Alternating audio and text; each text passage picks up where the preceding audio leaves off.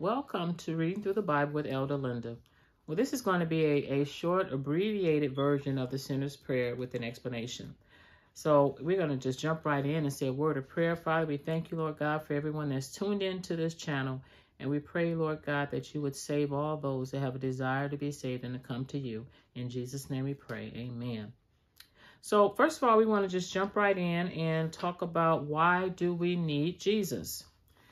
Adam and Eve sinned by disobeying God and eating from the tree of the knowledge of good and evil, which tree God specifically told them not to eat of.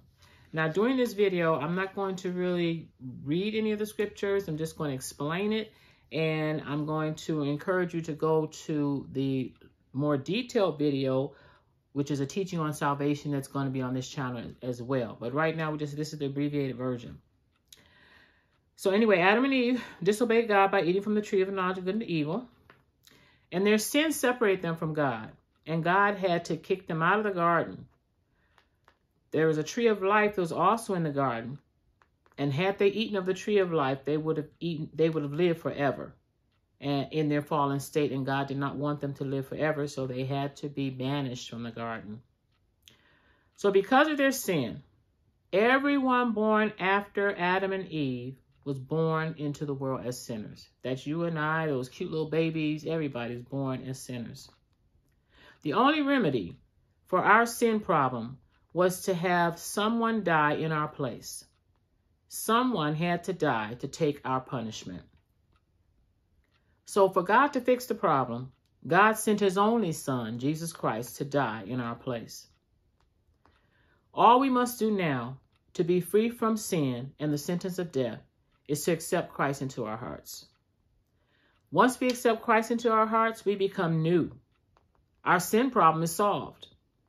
God now sees us through Christ's sinlessness, through Christ's righteousness. We become a new creation. Once you accept Christ into your life, he begins the change process. He begins to change you and to mold you and to make you into that new person. Some habits are going to drop off immediately. Other habits might take a little bit longer for God to deal with. But the point is that the change has begun, and we will not stop changing until Jesus Christ comes back and finally changes us into our glorified bodies. So be patient with yourself as you start this change journey. You're not going to be perfect overnight.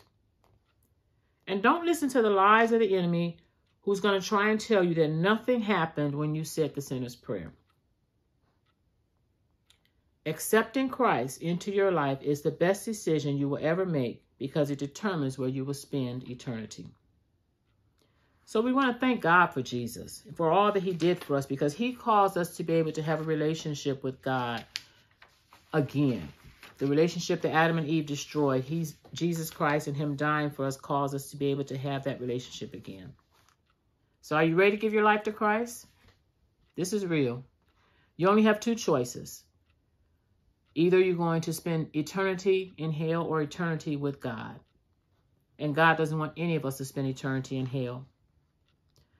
So receive Jesus today by repeating the following after me.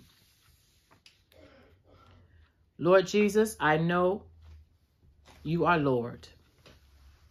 I believe you were crucified, buried, and resurrected for me. I know you died for my sins. I repent and ask you to forgive me for all my sins.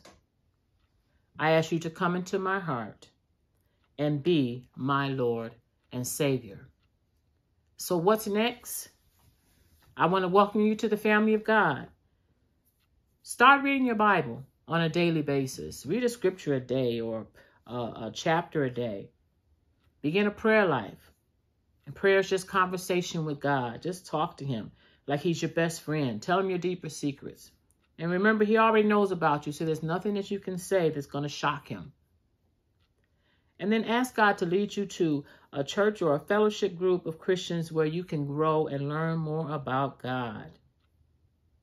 Amen. So I wanted to say a quick prayer with you in the name of Jesus. Father, I thank you for all those that have accepted Christ into their hearts.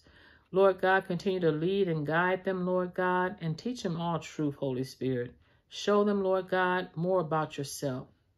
Father, be with them, strengthen them, keep them safe from all hurt, harm, and danger.